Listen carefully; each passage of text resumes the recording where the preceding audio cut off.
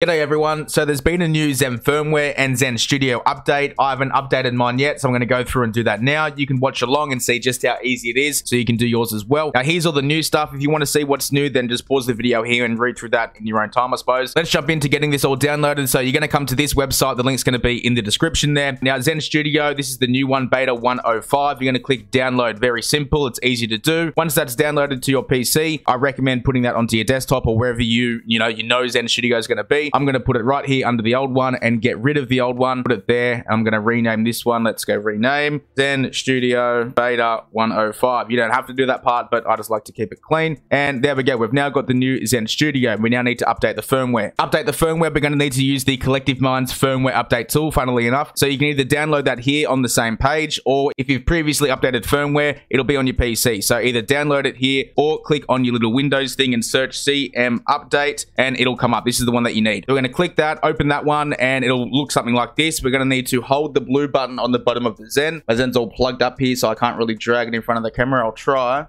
my best. There's cords everywhere, but the little blue button here, we're going to hold that one, make a sound, and now it pops up in the firmware update tool. So let me just pop this back down. Now on the Zen screen, it does say Zen bootloader. You don't have to stress about that. That's what it does. So what we're going to do now is we're going to click this part that pops up, uncheck this part here. All right, don't leave it, uncheck it. And then from the list, we're going to pick the one at the very top, which is beta 35. Click continue, begin update, and let it go. And there we go, all finished. So now that's done, we can close that and we're going to open up the new Zen Studio. Now that we've got that open, what you want to do is use the mini USB that plugs into the right-hand side of your Zen. Plug that one into the Zen and the other end into your PC, just like you normally would when you're putting scripts on and stuff. So now that you've done that, you come into Zen Studio. We're going to go to device and we're going to go erase memory slots and click OK. Click OK for this one. It's resetting device. Let it go through it. Once it's done that, it's going to kick you back to this screen, the library one. We're going to go back to device and we're going to go factory reset. Again, click OK. Let it go through whatever it needs to do. Once that's done, it kicks you back to this screen again. That's fine. What we're going to do now is close Zen Studio. We're going to press the Windows key and the letter R on the keyboard, so it brings up something like this. And that's exactly what you're going to search there. So percentage sign,